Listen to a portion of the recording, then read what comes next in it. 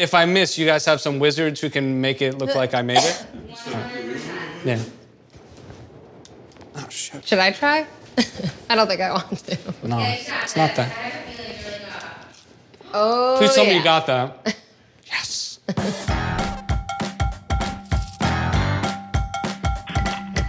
I'm Gene Christian Baca. I'm Katharine Decicco, and we are going to show you guys how to cook one of our kits on Goldbelly. It is our Just the Pigs and Just the Dogs. It's our 24-pack of our pigs in a blanket and our 12-pack of the hot dogs. Our pigs in a blanket are actually a really new item for us, so they're really exciting, and so many people have not tried them yet. Our grandfather, he loved pigs in a blanket. Him and our grandmother, always used to make them for family parties and, kind of inspired the idea. We have them at our locations and on our food trucks. It's our hot dog. It's wrapped in local bakeries, puff pastry. It's super flaky. It's super delicious. It goes with the blend of the beef, the pork, and the veal. It's what generations of customers have come to love over the past 100+ years. People always ask, what's so special about Walter's hot dog? I mean, it's just a hot dog, right? Well, no, it's not. Our hot dog is a secret blend of beef, pork, and veal that our great-grandfather Walter came up with this type of recipe. It does not taste like a typical hot dog. It is really in its own category. Also coupled with our homemade mustard as well. This unique combination is really what's made Walter's an iconic brand. So basically, the pigs in a blanket, they're super simple. They come frozen. We cook them on 375 for about 18 to 20 minutes.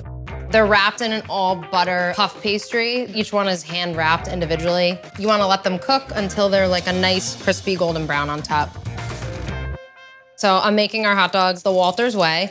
When we cook our hot dogs, we cook them whole first. We cook them in our secret sauce. It's a butter-based sauce because we want them to get that crispy brown coloring on the outside. So no matter what bite you take, you're getting it on, 2 different parts of the hot dog.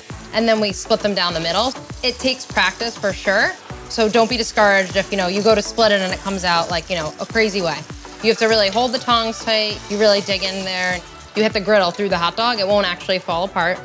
After we split them, we put something on top of them. This is like a burger press. If you're using a like a nonstick frying pan, you can just put the hot dogs down and put a plate right on top. It'll fill the frying pan perfectly. But you really need to press them down to get this golden brown consistency.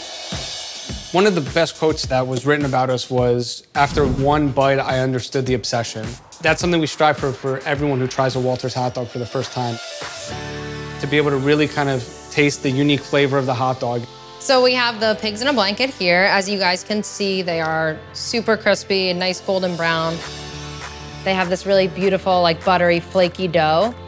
For those of you that know our hot dog, we cook our hot dogs in a butter-based sauce. Having that buttery, flaky dough wrapped around our hot dog, it really kind of gives you that sensation and everything you know about a Walter's hot dog and the taste that you love about it. They're awesome with our Walter's mustard. We always recommend getting a jar of this, at least, I would say 2. It has the relish in it. It's our own family recipe.